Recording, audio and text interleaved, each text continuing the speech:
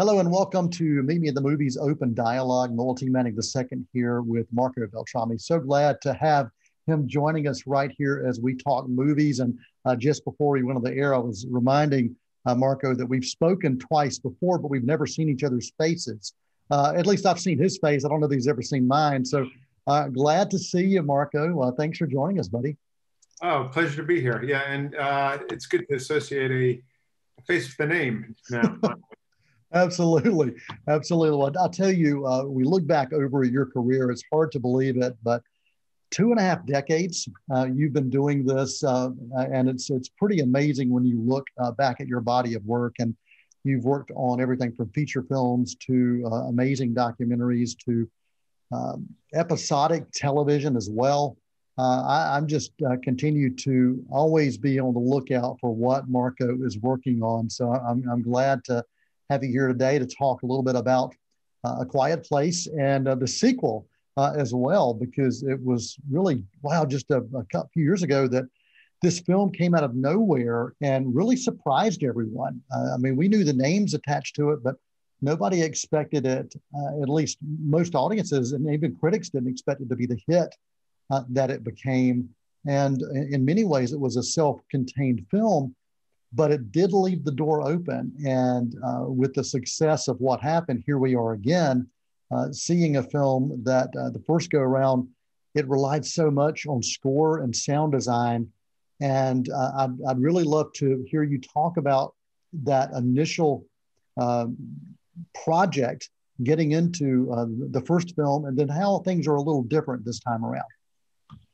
Yeah, well, like you said, it is sort of a special movie in that it relies heavily on the music and sound, and there's so much silence. So whenever you do have music or sound, it's especially prominent. I got approached for the first movie, and you know, the concept was, well, we're doing this like silent movie, you know, and I was immediately curious about that, and I met with John, and he explained the premise of this being, because I'm not really I've done a lot of horror movies, but I don't really identify myself with horror movies because I don't really like them that much. But the premise with this was that it's sort of, according to John, it was always a family movie first. It was a family drama. And I think he's even called it like a love letter to his kids, you know, and I've heard him say that. And the reason it became, I think, such a powerful horror movie or whatever you want to call it, is because it's so strong with the characters and you feel so much for the characters and you're so invested in them and their journey. And so that was great. And right from the top, from the first cut that I saw of that, I thought that was great. There was a lot of things that I was uncertain about, and there were, and in a way, it was like I felt like it was a little bit like a school project because it was so open to. It was just so different to have this film that had no sound, and even the monsters that were there were sort of not finished yet, so wasn't sure exactly what was going to happen with them and all. And what it did was it gave an open canvas to work from, which was really great. And John did have originally some inspiration for this to share with me. He had this. Brian Eno cover of David Bowie's Heroes song, which he sent to me. That's what he was listening to and inspired him. And so that is where I drew my initial inspiration thematically for this movie, and for the theme, for the family theme, which plays in this, which plays in the first movie, and then and continued into the second movie. But so anyway, on moving into the second movie, it's not that different of a world from the first that is set up. thematically, it's all tied together. It's a very similar environment. And so those things that I established early on for the movie seem to carry through, with some development and some new characters. Well, this is not the first time that you've been able to revisit characters or even storylines. I mean, I think back and looking at Logan and John McClane from the Die Hard films that you've been a part of. Did you find that you had any particular connection in A Quiet Place Part 2 to a particular character? Was there a particular bond that you felt as you were working this second go around, since you now knew the characters, you knew the environment, you knew the story? Yeah, the thing that's very powerful is the thing that drives this movie through to the end, I think, is this bond, this father-daughter bond, which is which take place and actually has warrants its own theme. Wow. And that is something which starts in the first movie and continues through. And I don't have any daughters, but I think it's a powerful sentiment, and definitely influenced the music. What do you think audiences are going to feel and experience different this time around as it relates to engaging in the story and engaging in the characters with the help of what you provided with the composing? And also we'll talk about anything you want to share with the sound design as well, because they are so much a part of each other now. And you and I, last time we talked, you said that you really discovered that doing The Hurt Locker. And I think that's kind of continued over the course of the years, is seeing that bridge between the two. It just kind of overlaps. Yeah, you're right. That's right. In The Hurt Locker, I think that's when I really became conscious of the interweaving of music and sound and them working together. And it's, probably up until that point, I always viewed the sound department a little bit as an adversary. It's something that is you're fighting for space on the dub stage. Sure. But since that point, when almost where that line between sound and music is blurred a little bit, and you're not sure and it doesn't matter. Right. Because it's all part of the emotional score of the film.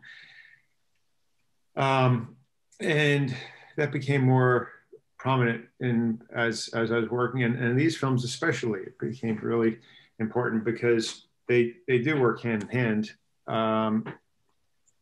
And in A Quiet Place too, there's basically two components to the score. There's the acoustical elements. There's some of these thematic things that are for the characters. Then there's also things that rely or relate more to the narrative and to the monsters and the suspense and all that. And a lot of that is in this hybrid world of sounds, acoustical sounds that have been manipulated, or even non-acoustical sounds that have been manipulated for reuse, and have created this other world for the movie. I think a lot of the suspense in this movie, in a way, this one's different from the first, because this is almost an adventure movie. I mean, they go off, they leave the farm, and it opens up to be, a little bit of a bigger scope in that sense. Right. And so there's a little bit more room to develop the themes that were established in the first movie, but in a broader sense. And I mean, it all, I think, ties together. Well, when I think about February 2020, I was supposed to be headed to an early screening of this movie, and that was the last early screening I was going to be attending before chaos ensued and the pandemic hit in, and I think it's really interesting when we look at the landscape of what's happening within the film A Quiet Place. It's very much pandemic related, because you get that feel, there's certain things you're having to do. You're not wearing masks, but you're having to be quiet. There's so many similarities to kind of what we've experienced, different ways, of course, but it's just, I found it kind of interesting that was the last film I was going to be screening before everything happened. And here we are finally being able to talk about it. I mean, I think it's a great movie to sort of open up theaters again too. I know Paramount's sort of relying on this to get people back into theaters, and I think this is a perfect film for that. And I'm anxious actually to see it, because I never even saw the final mixed movie. Because they were, I think it was February 2020 when they had like a playback of the dub, probably right around the time you were going to screen it or see it. And I was just hearing about the virus, and I didn't want to fly to New York to be. Yeah. So I never even saw the final version. For all I know, the music's all backwards, and I don't. So I'm really curious I'll be one of the first ones to see myself. Yeah. So thinking back over the course of the pandemic, what did you learn, either positive or negative, about filmmaking, and were there things that you were able to explore that maybe you probably wouldn't have had it not been for lockdowns and for the changes that we all experienced? Well, look, what we do as composers is pretty solitary in general. We work in rooms and a lot of time by ourselves. So in that sense, not that much is different. Not much has changed. I think the biggest thing for me is that my favorite part is one of my favorite parts is to actually be with the musicians making music. You write the stuff, and then when you actually get to be present with them. And that was, I think, one of the hardest things for me. Is we had projects that we were scoring during the pandemic, and everything was remote. Everything was over Zoom and sound movers and different programs and in different countries, and it just became really tedious. It became, I didn't even look forward to the scoring sessions at that point. It was because you're not able to shape the music in the same way. You're sort of given direction over Zoom, and it I found it a little demoralizing. So that was the I think the biggest change. Definitely the negative aspect of it, and I think you're right. There's something about you lose that organic, natural feel when you're doing things like this. I do think it's there are benefits and negative to what we've all experienced, I think, during this time. But that's I think that's a key point for you. Yeah. You mentioned earlier about when you first met and talked to John about this movie, and he pitched the cover of David Bowie's Heroes for you to kind of get that sense. And previously we talked about how some filmmakers will pitch you ideas or concepts. Do you have a preference when you're going into a project? Would you like to have kind of an idea of what the director would want, or do you like that free reign that you were mentioning a little earlier as well?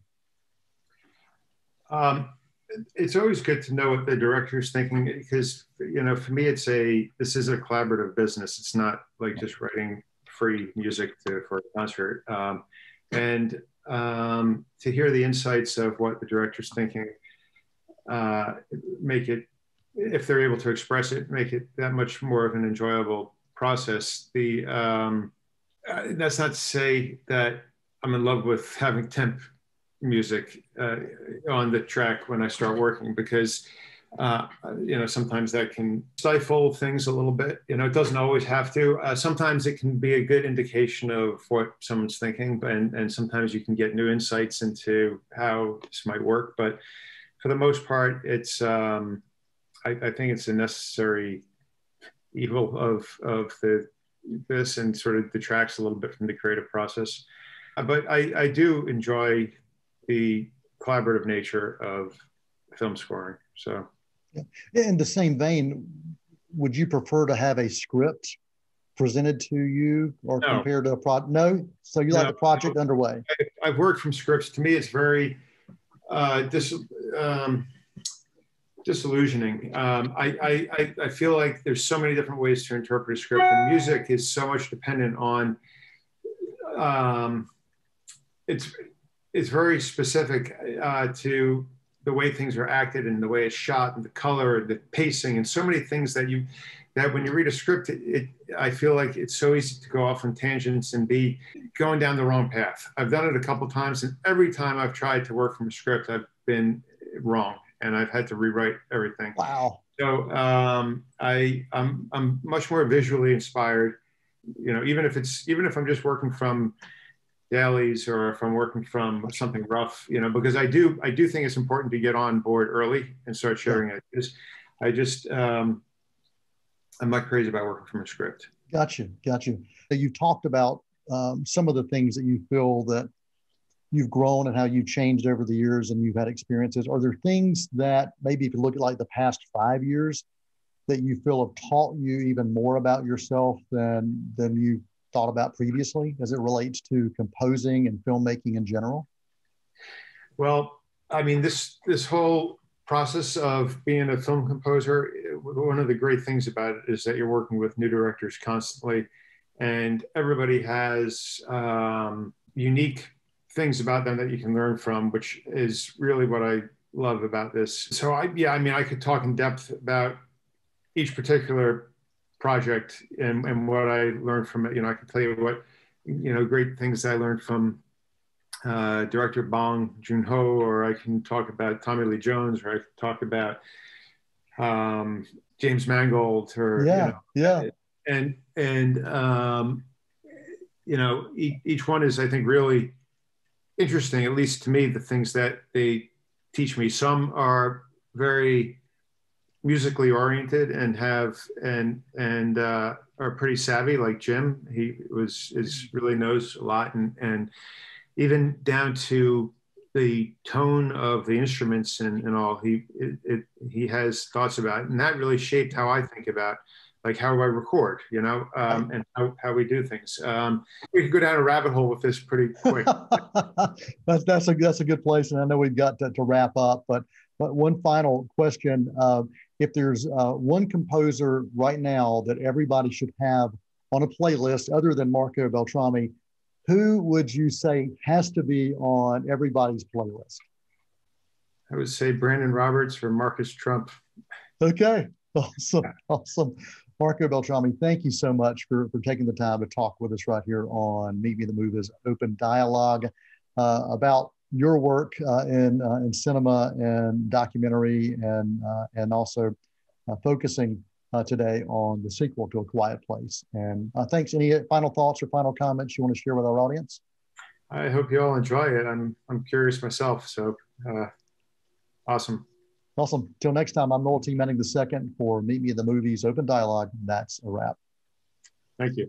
Marco, thank you so much. Good to see you. And appreciate your time and look forward to talking to you down the road. Pleasure. It was fun. Thank you. Thanks.